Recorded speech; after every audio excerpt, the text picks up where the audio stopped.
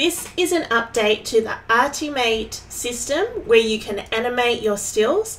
And so I'm taking you through all of the new options, and the download now will automatically give you Artimate version 2. I've made it easier to animate, and so I'm going to take you through this now. First thing to note is you need to have a copy of your file or another version of your file. You don't want to use the original with the layers because this will flatten your file and you won't be able to get it back. So please make sure that you're using a copy or flat version of your file.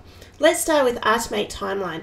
This is the option that you use when you start to set everything up. It is also the option you can use if you're a Story Art member. You'll get this on its own to use to create animations with overlays and other videos and things like that. So the Artimate Timeline part of this action is available to all members, but the whole action with all of the movement and the animation is part of the Artimate action pack. Let's press play. So now we're all set up, ready to go. You can see if you did have some other videos, you can drop them in over here. And you can use blending modes to adjust, so you can actually add other animations to this. The next thing we want to do is, first of all, Artimate Auto. Now this is a really quick way of animating, and it will do it automatically for you. You just need to draw where you want it to do it. So we'll press play. It says use the marquee tool to draw, so we'll do that. Just drawing with any selection tool really that you want to use, but we'll choose this section and we'll press play. And then you can brush out areas that you don't want if you want to brush on the mask, so you can reveal certain areas. But I'm happy with it like that. And if I press play, but you can see the movement here and how it's running. So if we zoom back out onto the timeline here, you can see what it does. It actually goes forwards and then it goes backwards, meaning that it will loop. All right, so next, if you want more control over your animation,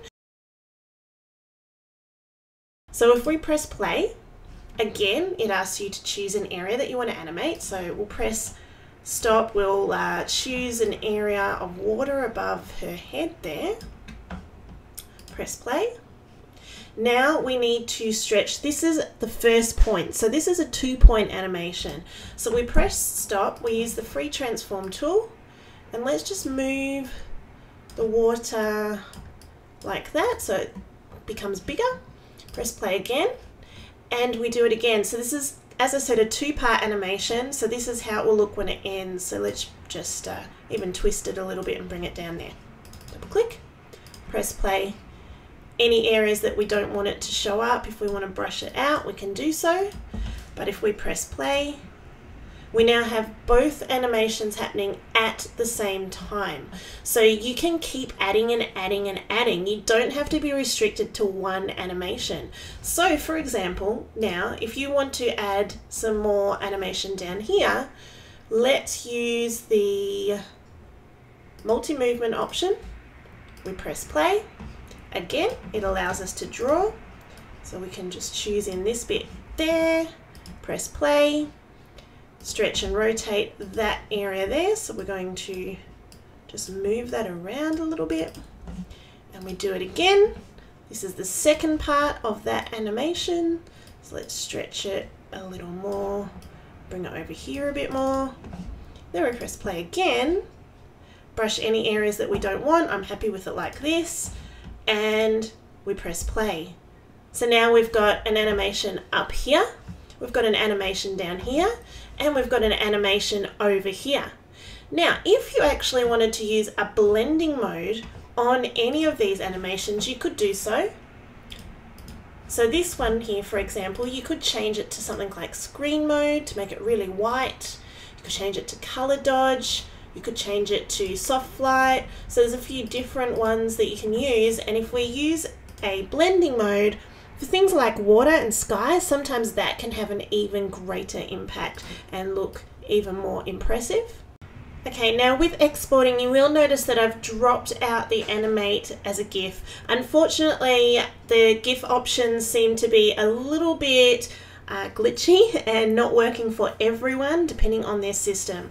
So I thought rather than it be frustrating, I will take that out. You can still try exporting as a GIF just by going to File and Export and Save for Web Legacy, but keep in mind that may or may not work for you. MP4s are much higher quality, and on Facebook and everywhere else they do loop, so I prefer MP4s to keep all the resolution of your beautiful photos. So if we press play right now, it will ask us where it wants us to save, or it will be automatically the last place that you saved it. It will create this at the size that your image is. So we click render, we wait for it to render. It may take a little while depending on your system, but I'll show you the finished product. So now we have the completed animation. You can see here that it will continue to go for quite some time, and then if you want to loop it, you can.